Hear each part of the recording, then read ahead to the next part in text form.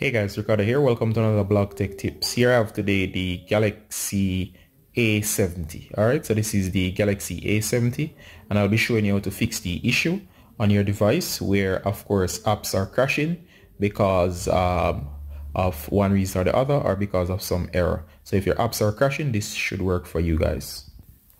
Alright guys, so if your apps are crashing, the first thing you want to do guys is to identify the app that's actually causing the crash.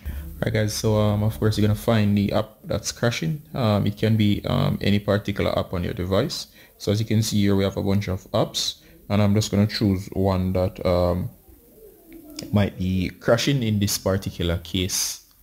So right away just find the settings. So we're going to go to settings.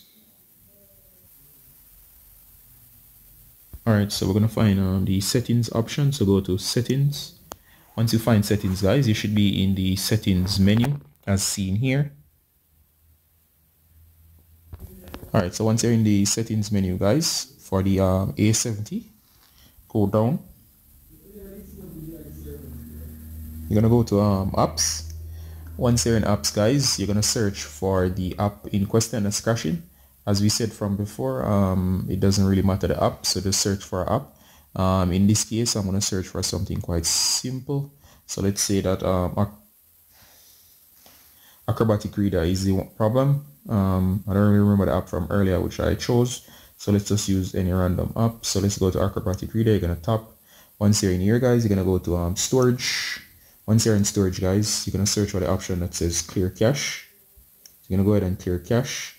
And of course, for the crashing app, you're going to go ahead and of course you can go ahead and clear data. If it's a data sensitive app in terms of it stores very important information, clearing data might cause it to lose that data. So be careful before proceeding. So you can clear cache, see if that works. And of course, in more extreme situations, you can go ahead and clear data.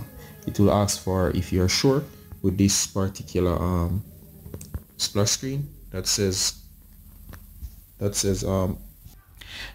all of this application data will be deleted permanently.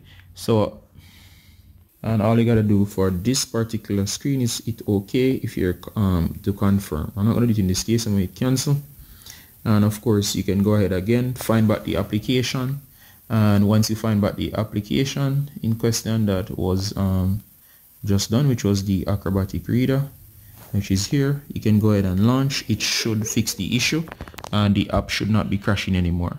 And of course that's how you do it on most devices.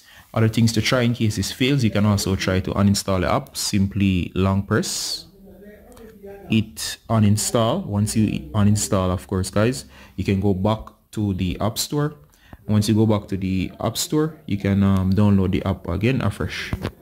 Alright guys, I'm going to wrap up the tutorial right here. As always guys, Ricardo from Blog Tech Tips saying bye until next time. Bye.